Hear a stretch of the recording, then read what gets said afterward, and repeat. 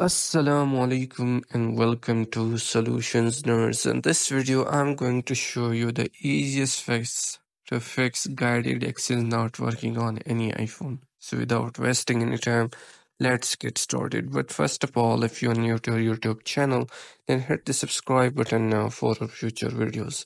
Now let's back to the video.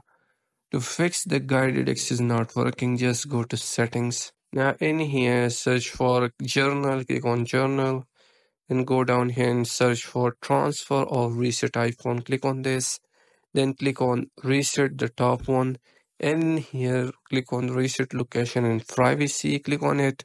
After resetting location and privacy, restart your iPhone and your problem will be fixed. This is the 100% solution for fix guided access on your iPhone. Hope you liked the video. Don't forget to subscribe. Thanks for watching.